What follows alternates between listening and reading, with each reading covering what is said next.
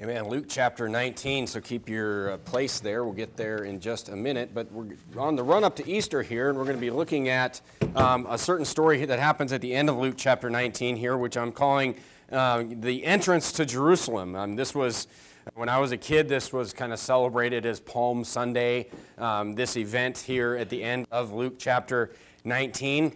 But this is basically when Jesus comes into Jerusalem for the last time before a few days before the Passover, and everybody is rejoicing, and they are celebrating him as the Messiah, calling him a king. All the disciples are around him. Of course, the naysayers, the Pharisees, are there as well. But if you look down at Luke chapter 19, look down at verse number 28. Let's look at this story this morning and see what we can take away from this morning. And I want to point out something that is kind of a valuable lesson for us personally, a valuable contrast of what Jesus says here, his attitude towards coming into Jerusalem, especially knowing what is going to happen. But look down at verse number 28, where the Bible says, "And when he had thus spoken, he went before ascending up to Jerusalem. And it came to pass when he was come nigh to Bethpage and Bethany, at the mount called the Mount of Olives, he sent two of his disciples, saying, Go ye into the village over against you, in which in your entering in ye shall find a colt tied, wherein yet never a man sat. Loose him and bring him hither. And if any man ask you, Why do ye loose him? Thus shall ye say unto him, Because the Lord hath need of him. And they went, and they were sent their way, and found even as he had said unto them. As they were loosing the colt, the owners thereof said unto them, Why loose ye the colt? And they said, The Lord hath need of him. And they brought him to Jesus, and they cast their garments upon the colt, and they set Jesus thereon." Turn to Zechariah chapter number 9, if you will. So this is a prophecy. This seems like kind of a random story in the Bible here, where Jesus tells them to go and get this young donkey here for him to ride on. And you say, why is that? Why is that important? Why is that in the Bible? Well, it's the fulfillment of a messianic prophecy in the Old Testament. If you look at Zechariah chapter 9, and verse number 9, the Bible says, Rejoice greatly, O daughter of Zion. Shout, O daughter of Jerusalem. Behold, thy king cometh unto thee. He is just and having salvation, lowly and riding upon an ass, upon the colt, the foal of an ass. Go back to Luke chapter 19. So all that to say this, that story is in the Bible because it is a further proof that Jesus is the Messiah that the Old Testament was prophesying. That the Old Testament, of course, there's dozens of these prophecies, and Jesus fulfilled them all, but I just wanted to point that out. So Jesus is coming into Jerusalem, and look at the scene here, and this is really what I want to focus on this morning. If you just picture the scene of verse number 36 and beyond here, and it says, As they went, they spread their clothes in the way.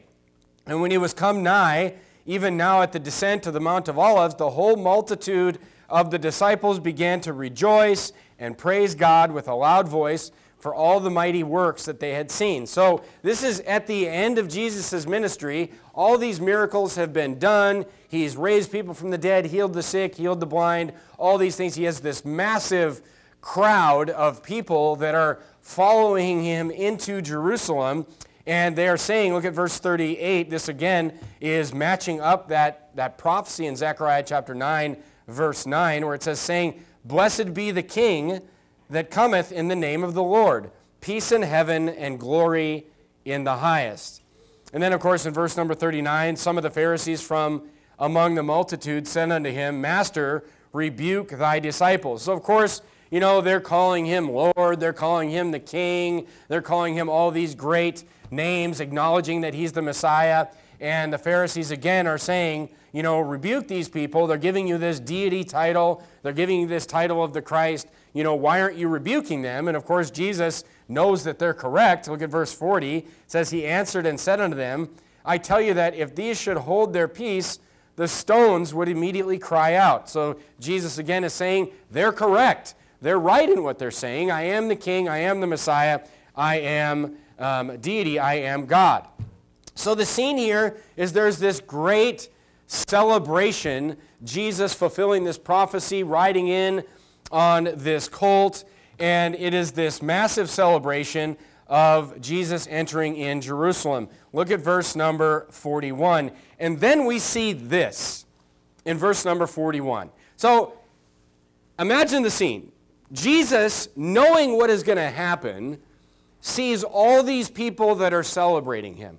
All these people calling him the Messiah, all these people calling him king, all these people that love him, that are with him. The Bible literally says that these people are his disciples, meaning they are followers of Jesus. Yet Jesus knows what is going to happen in the coming days. It's kind of like, you know, he knows, I mean, obviously it's the purpose that he's there, but it's kind of like, you know, him knowing something that's already happened, basically, is the way Jesus looks at this. But then look at verse 41. In verse 41, Jesus says this. It says, when he was come near and beheld the city and wept over it, saying, if thou hadst known, even thou, at least in this thy day, that the things which belong unto thy peace, but now they are hid from thine eyes. What is he saying in verse 42? In verse 42, he is saying, he's crying again. He's weeping over the city of Jerusalem, and he's saying, you don't know what is going to happen to you.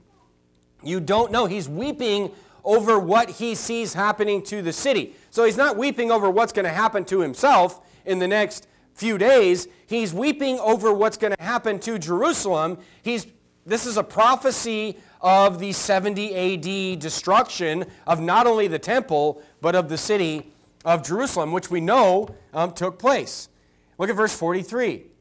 And Jesus says what's going to happen. He says, for days shall come upon thee, that thine enemies shall cast a trench about thee, and compass thee round, and keep thee on every side. And they shall lay thee even with the ground, and thy children within thee, and they shall not leave in thee one stone upon another, because thou knewest not the time of thy visitation. This is such an interesting thing here. You kind of have to be like a little bit more of a one-dimensional thinker to kind of understand what Jesus is saying here. But he is basically saying that, you know, and I understand that there's some end times prophecy things here, but what I want to focus on is what he's basically telling them is they're going to be destroyed in 70 A.D. And by the way, this is one of the biggest proofs, in my opinion, that the entire New Testament was penned, was written down before 70 A.D. Because Jesus not only prophesied the destruction of the temple, but he prophesied the destruction of Jerusalem itself, which all happened in 70 A.D. And if that had happened during the writing down of the New Testament, they definitely would have put that down as a fulfilled prophecy. So we know that the New Testament was written before 70 A.D. Otherwise, it would have been already a fulfilled prophecy of what Jesus is saying here in Luke chapter 19. But look, Jerusalem is going to be destroyed, and that is what Jesus is talking about. So Jesus is going to his death. He knows he's going to his death. He knows he's going to be betrayed by not only the people in Jerusalem, not only the Romans, not only the Pharisees, but also all of these people that are currently celebrating him as the king. He knows that no one is going to stop what is going to happen to him. None of these people are really even going to be there when he is in the worst trouble of his life, and yet he cries over the city. He cries over the city's destruction, and he tells you why it's going to be destroyed. In the last part of verse number 44, he says, because. Why is it going to be destroyed? He's prophesying the destruction of Jerusalem, and he tells you why. He says, because thou knewest not the time of thy visitation, because you didn't recognize the Messiah coming. And he's still sad over it, though. So they're being judged. It's a judgment upon the city itself. However, he's not happy about it. He's not rejoicing in this. As a matter of fact, he's very sad about what is about to happen to Jerusalem in the coming, really, decades. In the coming decades. So look, Jesus wasn't looking to be saved. He wasn't looking to have his life spared, and he knew he also wouldn't be spared because this was the purpose of his life. But turn to 1 Peter chapter number 2. It must have been very hard.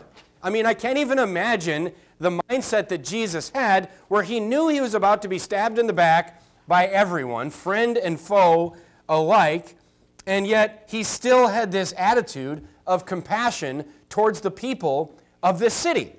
Turn to 1 Peter chapter number 2.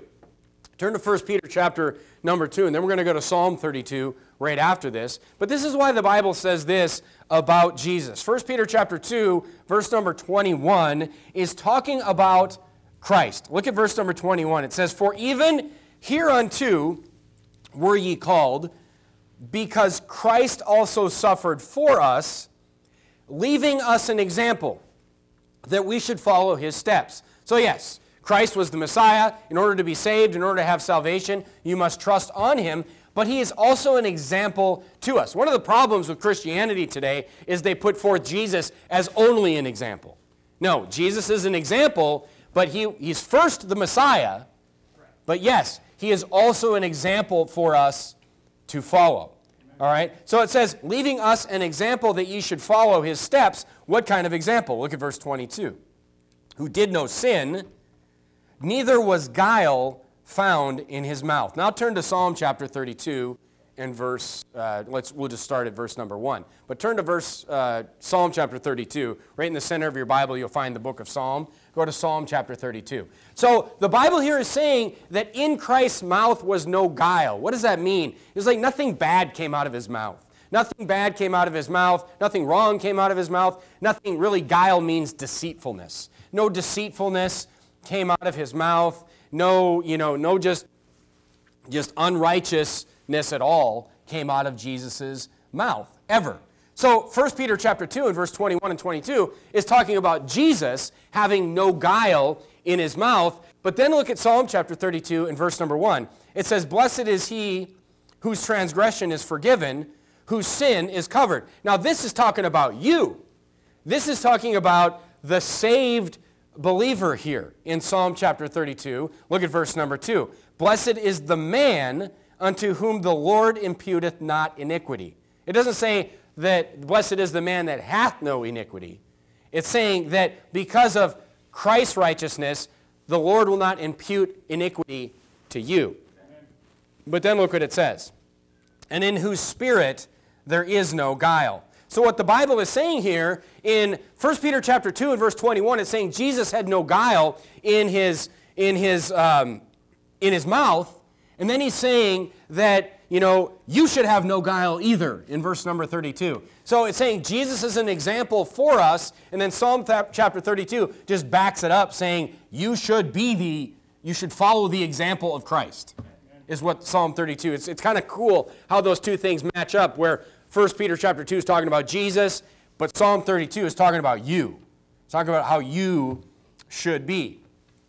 So with this story, this great contrast of Jesus coming into Jerusalem, coming into this terrible situation where he knows he will be abandoned and betrayed by everyone, I want to give you 3 thoughts this morning. I just want to give you 3 thoughts on God's mercy.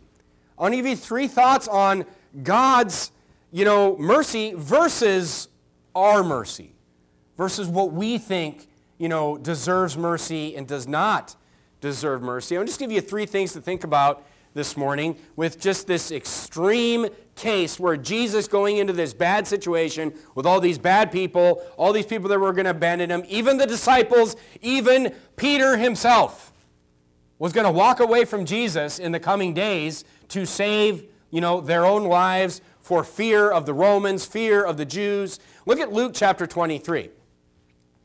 Look at Luke chapter number 23. Look, the bounds of the mercy of God are, it's beyond our understanding. Let's put it that way. But look at Luke chapter 23 and verse 34. It even goes further. When Jesus was being crucified on the cross, he still had no guile in his mouth. Look at Luke chapter 23 and verse number 34.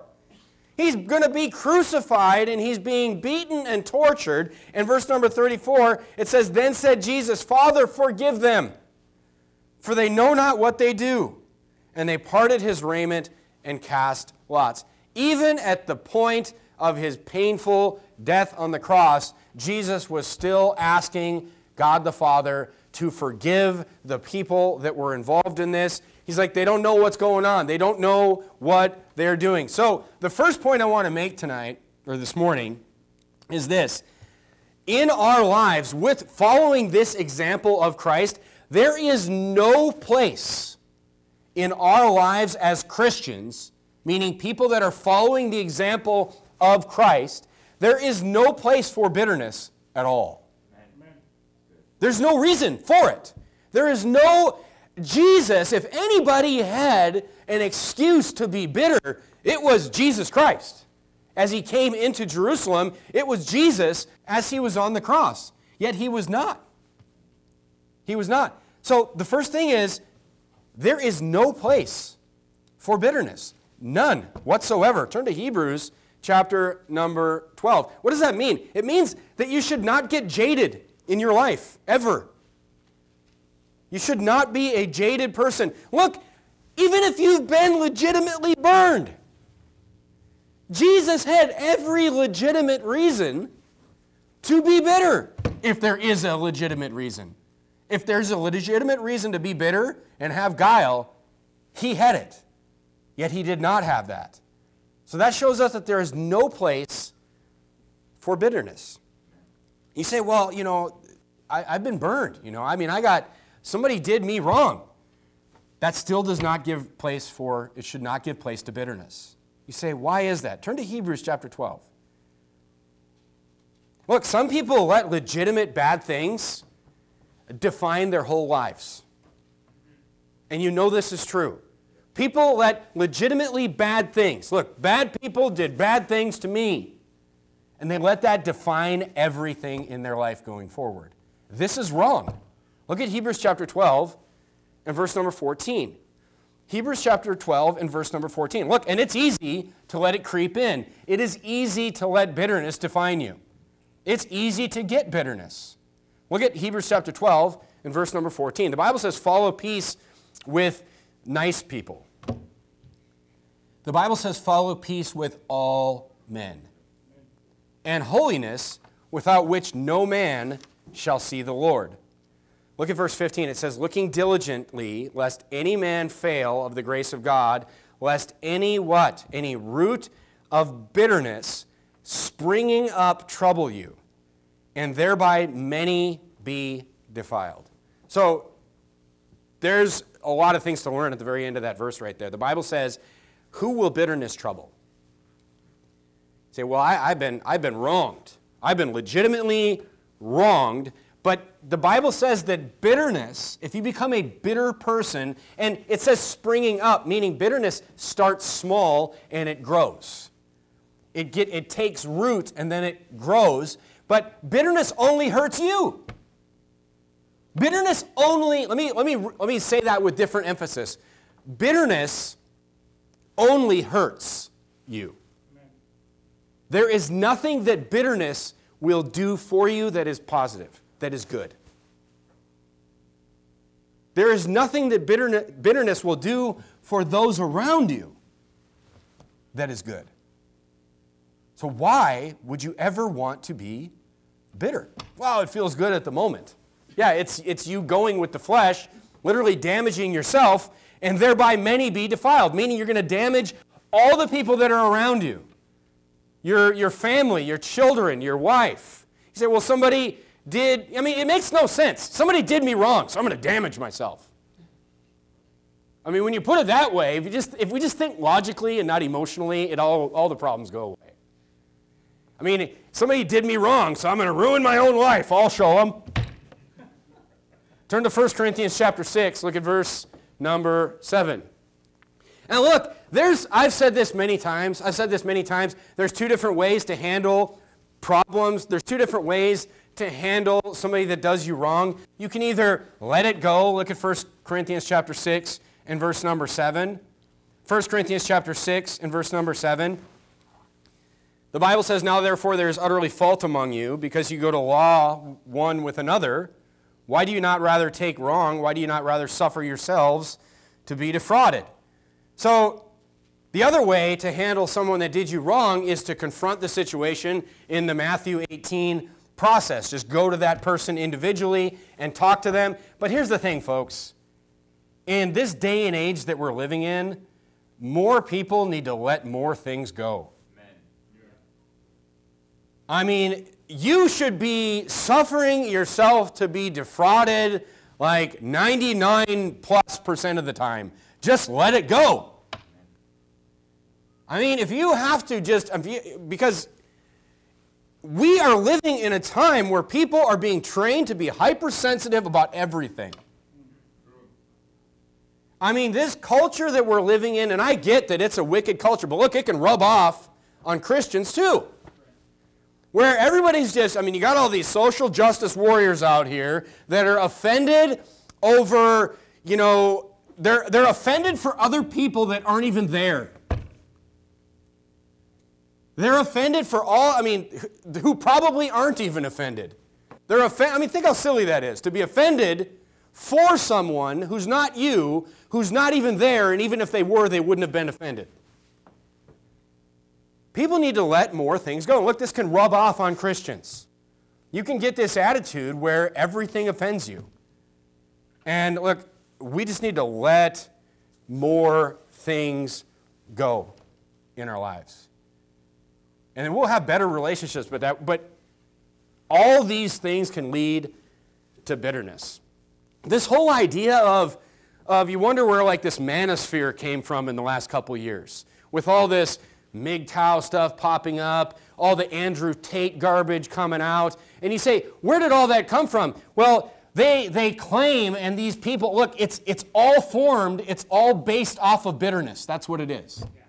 It's all run from bitterness. And guess what? If you're going to jump onto that bitter bandwagon, bitter young men will just end up bitter old men. You say, how did that guy get to be a bitter old man? Well, you ever met a bitter old man? It's just angry all the time, like over everything, just screams at everyone constantly. Well, he was bitter like that for a long time. He didn't just become bitter, you know, last year. He's been bitter. His whole life has been defined as bitterness. So this manosphere, Andrew Tate, all these wicked people pushing all these things, they'll look at things like feminism and all these things that are legitimately wrong. But then they go and they embrace bitterness. No. Wrong answer. They embrace bitterness, and they're like, no, you need to adopt a life of bitterness. It's like, that will ruin you. That will ruin you, and it will ruin all the people around you. You need to be, like, turn to James chapter 3. Look, I mean, people are mean. People are rude. I mean, just, if you get offended over every little thing, you're going to have a hard everyday life.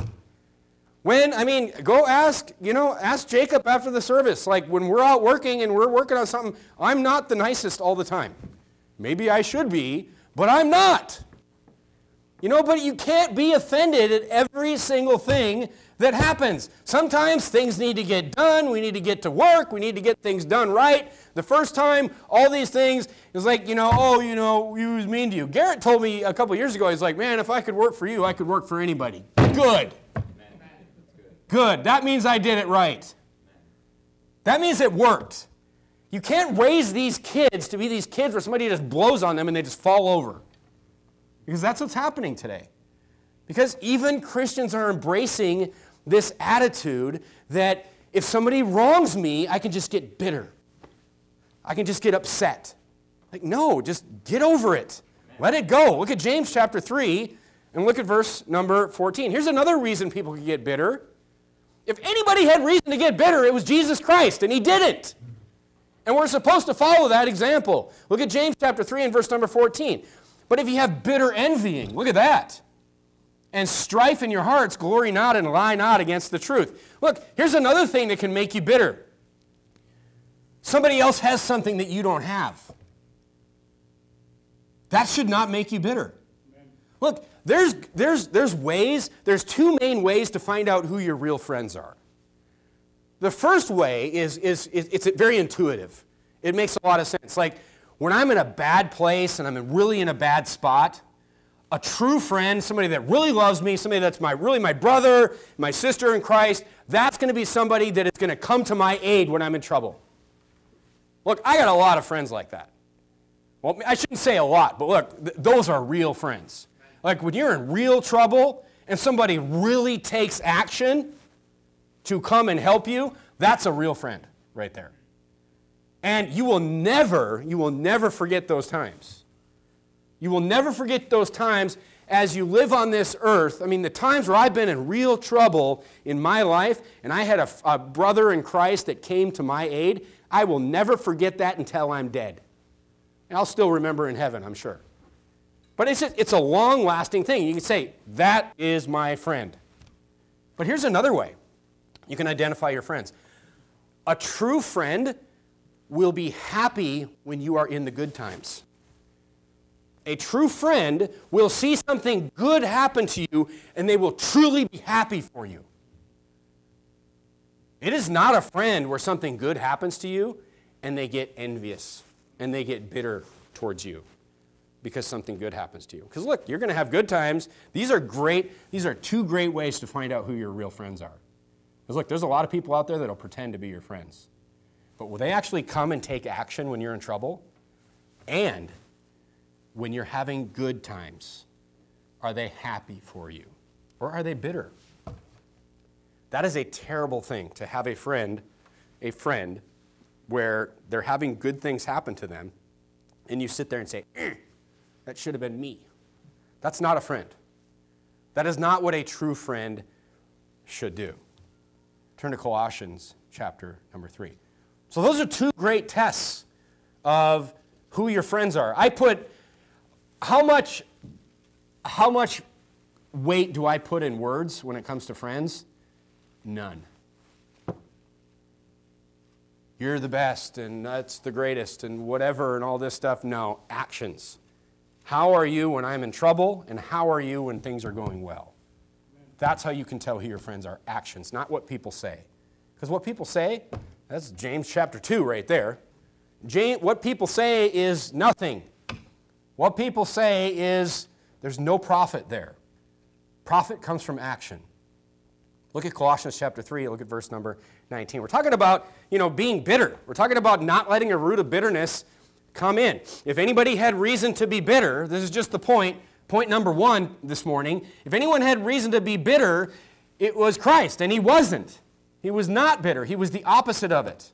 Look at Colossians chapter 3, verse number 19. It's interesting that, the Bible brings this up. It seems like unless you've been married for a while, this must seem like a strange verse right here. But look what it says. It says, husbands, love your wives. Of course, the verse before it is, wives, submit to your husbands. But then it says, husbands, love your wives. But then you get this last part, and you're like, and be not bitter against them. Like, what? That kind of seems odd. That seems kind of like out of place in there. But no, it is telling husbands here, it is telling husbands how to lead their families. It is telling a husband how you should lead your wife. Wives, submit to your husbands. Husband loves your wives. Husbands, love your wives. You think he would just end the verse there. He says, no, but be not bitter against them. What does that mean? It means that, maybe your wife's not going to do everything exactly the way you want her to do it every time. Maybe that leading your wife is not going to go perfectly all the time. Maybe she's going to do the wrong thing sometimes. It is saying don't lead in a bitter way. It's saying don't be a negative leader. Look, I cannot stress enough how important it is to be a positive leader in your home. I woke up this morning and I was not feeling good. I'm still not really feeling that great. But I got up, and I think everyone could tell that I wasn't really feeling good, and I kind of had something creeping up on me in the last couple days, and I said, you know what? And I feel this way. It was true, so it wasn't just like, making something up. But I said, look, I'm not really feeling that great, but I'm excited to go to church today. And I feel that way. I'm excited to be in church today, even though I'm not 100%. I'm excited to be here. But if I just be like, oh, man, I don't feel good. We should just all stay home. We got to go, though, because people are going to show up. I joke, but do you know the effect that that would have on my family? Do you know the effect it would have on my family if I went home on Sunday night and I just sat down at the dinner table with all the kids and my wife? I'm like, could you believe this guy? Can you believe this lady? And can you believe that? And can you believe that? And I was just negative all the time. My family would hate coming here. My family would hate church. My family would despise these things. You know why? Because I'm planting seeds of bitterness everywhere in them. I'm allowing that root that is taking hold inside myself to just be planted everywhere. I'm spreading weeds in my household. Think of it that way. The Bible here is saying, love your wives, lead in a caring way. It's not saying your wife is going to do everything perfect all the time. Your wife is going to mess up, and so are you. But lead in a positive way, even when people in your household who you're leading are not doing the right thing. Say my kids don't do the right thing every time. They don't. But you have to lead in a positive way. You can't allow bitterness to, look, allowing bitterness inside the walls of your house is a disastrous move for a leader. And that's why God puts it at the end of this verse. Husbands, love your wives and lead them in a positive, caring, loving way. Turn to Proverbs chapter 22. Bitterness, look, you can have reasons where you think you're justified to be bitter, but there is no justification for allowing bitterness to grow inside you. There is none. You say, well, my wife did this, and I don't think, she apologized good enough, or whatever. Just let it go. Let it go. Pull out the root that's growing. That's what happens to marriages that end after 15 years. That end after 20 years. I think I was telling the kids or somebody that I couldn't believe. Oh no, it was. We had some people coming up on. I won't mention names. We had some people coming up on a 1-year anniversary this year, and I was like, well, after 1 year, you've made it. Like all you have to do is get to that. I'm joking, but you get to that 1 year point, and it's successful. No problem. But I remember how surprised I was when a friend of mine who was way older than me got divorced after 12 years of marriage. I was like 23. I had been married for like 2 years at that point. And a friend of mine got married after 12 years. And I remember thinking as a stupid 20-year-old, 23-year-old, man, when are you good?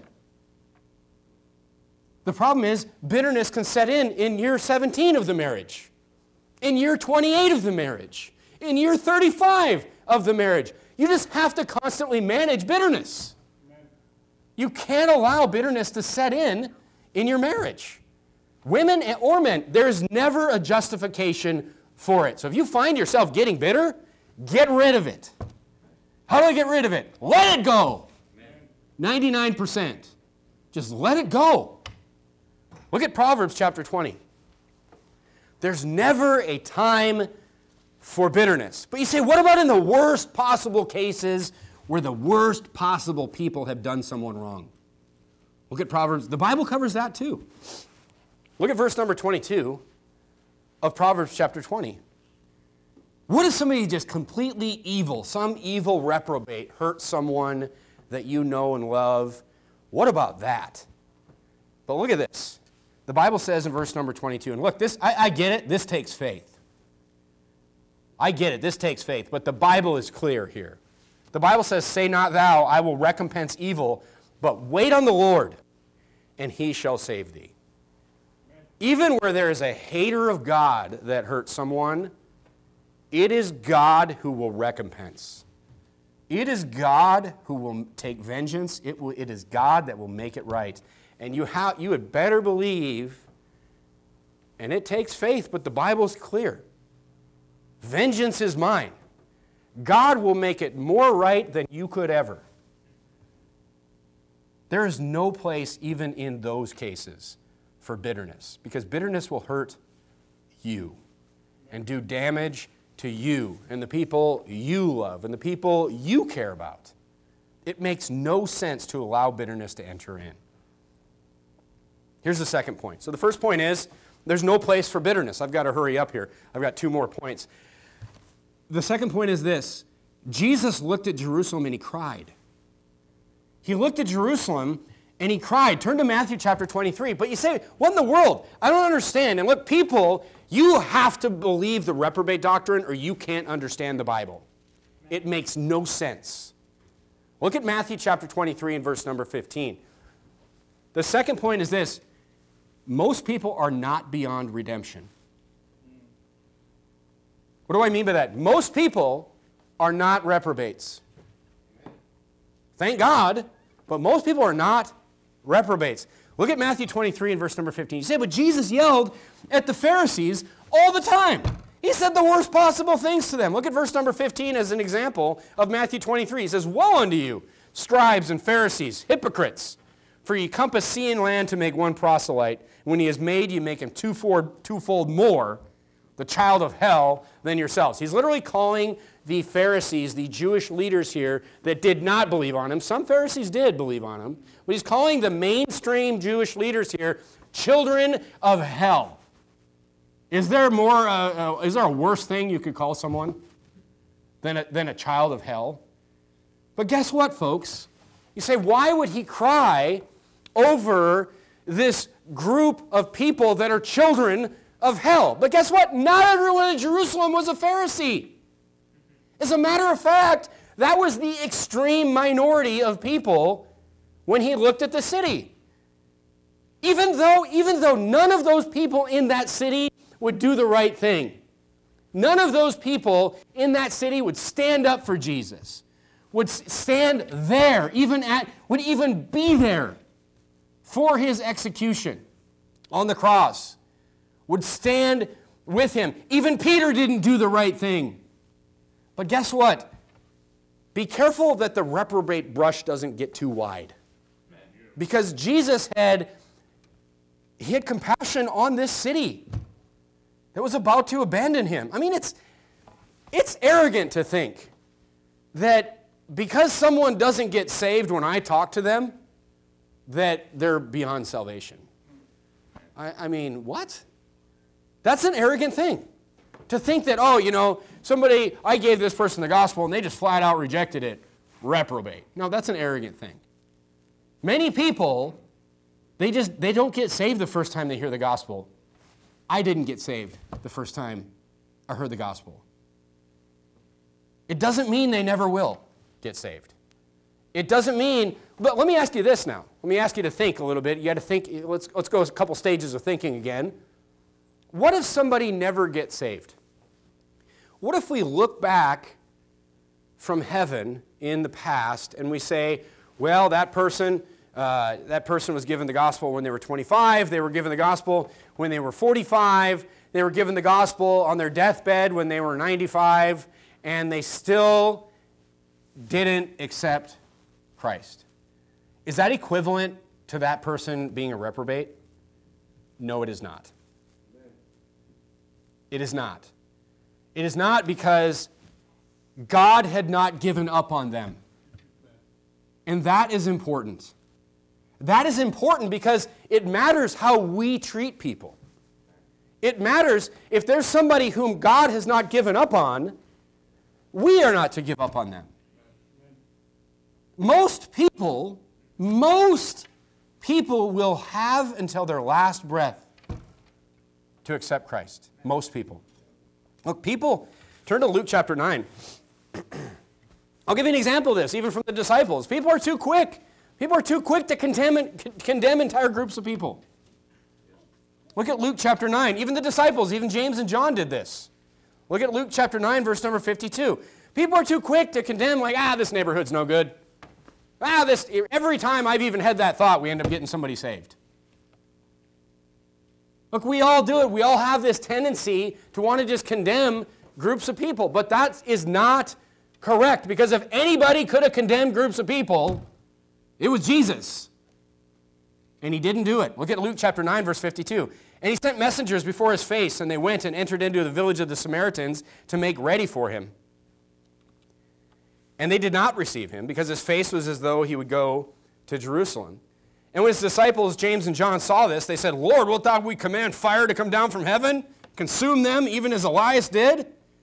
But he turned and rebuked them. They're like, hey, we didn't get anybody saved in this neighborhood. Let's burn it up. Let's burn it down. And Jesus is like, whoa, calm down. He turned and rebuked them and said, ye know not what manner of spirit you're of. He's like, this is not the kind of attitude that you are supposed to have, that I need you to have. For the Son of Man is not come to destroy men's lives, but to save them. That's what we are there to do. That's us. We can put ourselves, now that Jesus is risen and gone to heaven, we can put ourselves in that place. We are not here to destroy men's lives, but to save them. Through the power of the gospel and the power of the saving grace of Jesus Christ. And they went on to another village. Look, people are way too quick to condemn entire groups of people. When I did the podcast with Pastor Mejia, he made a comment that I thought was really interesting. Because he said, he's like, for some reason, he said, people from outside California are super quick to tell me about the problems that I'm dealing with living in California. And let me tell you something, that is so true. I have had that happen to me so many times. And if you know people outside of California, I bet you've had it happen to you too. Where you've got people outside of California, I can't tell you how many times I have heard the phrase, California just needs to fall into the ocean. From conservative Christian people. What a wicked thing to say. There are 39 million people here. People get so worked up over a place that they're not even at, and they condemn the entire group of people over what? Over the actions of a few wicked leaders. Kind of sounds like Jerusalem. Did Jesus condemn the entire city over the actions of a few wicked leaders? No, he wept over it. He cried over it. He had compassion for it. It's exactly the same as the situation Jesus was in. I mean, how many people are getting saved in California every single year? How many churches are starting in California? How many churches are growing in California? There are more Bible-believing Christians here than any other state. Fall into the ocean? What are you talking about? There are more people here that are willing and need to hear the gospel than any other state. What are you talking about? We should get rid of it all. There are more children that need to hear the gospel, that need to be homeschooled, that need to be brought out of this trash, garbage culture. That's in every state, by the way. There's more children here than any other state. Christians should be rushing here. They should be running here, saying this is where the help is needed. This is where the people need to hear the gospel. The most of them anyway. Out of all the states, it's the most. There's more. I've never met more Bible-believing Christians than in this state. People are too quick to just paint with this broad brush and just condemn entire groups of people. If anybody could have done it, it was Jesus, and he didn't. And he's our example. So that's point number 2. Turn to 2 Chronicles chapter 19. Point number 3 is this. Point number 3 is this. And it's maybe a cousin of point number 2. But this is something that we need to remember through the example of Jesus as he went into Jerusalem and he had such great compassion on this city. The third point is this. Our enemies are not his enemies. Look, some of our enemies might be his enemies, but just because I have an enemy does not mean that is an enemy of the Lord. Look, enemies of the Lord. Look at 2 Chronicles chapter 19. Enemies of the Lord, I get it. Look at 2 Chronicles chapter 19, verse number 2. A prophet rebukes Jehoshaphat for helping someone that hates the Lord. And Jehu, the son of Hananiah, the seer, went out to meet him and said, King Jehoshaphat, shouldest thou help the ungodly and love them that hate the Lord? Therefore is wrath upon thee from before the Lord. But now go to Matthew chapter 5 and verse number 14. And I have a reference to Matthew chapter 5, verse 44, to 2 Chronicles chapter 19 and verse number 2. Because you have to contrast these two. And I told you earlier that if you don't believe the reprobate doctrine, you can't make sense of this. You can't make sense of these two verses. The Bible has no contradictions. But look at this. So Hananiah the seer, the prophet of God, told Jehoshaphat, you shouldn't love them that hate the Lord. Wrath, God is mad at you because you loved them that hate the Lord, that you helped somebody that hated God. Now look at Matthew chapter 5 in verse number 44. But I say unto you, love your enemies. Bless them that curse you. Do good to them that hate you. And pray for them which despitefully use you and persecute you. You're like, what? Am I supposed to love my enemies or hate my enemies? What is it? No, you hate God's enemies and you love your enemies. Because your enemies are not exactly God's enemies. Though, unless you're making yourself God, those two lists are not exactly mutually exclusive to each other. Not everyone that hates you hates the Lord. I hate to break it to you. I mean, look, it's easy to identify the haters of the Lord. All the evil, wicked weirdos and perverts out there. I mean, it's easy to identify it. I mean, if there's a blessing, it's that. It's easy to see. It's easy to see who hates the Lord. But you are not the Lord. Even to those that hate the Lord, don't help them. We don't have to love them. We're not to love them. But recompensing is still the Lord. Recompensing is still up to the Lord. We are here to save. Not, pursue vengeance. So the point is this. We are here. Here's the point for these 3 points in this example Jesus gives us. There is no place for bitterness in our lives. There's no place at all. If there was a place, Jesus would have found that place here. He wouldn't have had compassion over this city that was about to kill him, that was about to abandon him, even down to his own disciples. No one did the right thing. And I get it. That's the point of his life, was to come here and die for the sins of the world. But if anyone, no Christian should be a bitter, negative person. It will only hurt you. And look, you'll raise bitter, negative children. No one will want to be around you. I mean, I've met people like that before. You don't even want to talk to them. You don't even want to ask them questions about anything. It's just negativity, bitterness. You don't even want to hear what they say. Because you just know it's bad. No matter what's going on. You just carry a negative cloud with them everywhere they go. I mean, I was talking to one of the guys out soul winning yesterday, and look, the thing is this. Life is too short. Life is too short to be this bitter person. Life is too short to not have mercy and compassion. I mean, this life is a timed event. And to spend it in this negativity and doing things the wrong way by letting bitterness just take over our lives it's terrible. The Lord himself had the most legitimate reason to have guile in his mouth and to have bitterness in his heart. All those people were fake to one degree or another. Look, it was a wicked thing. They're calling him king. They're laying down their clothes in front of the ass that he was riding on. Days later, he's killed, and everyone except a few women is gone.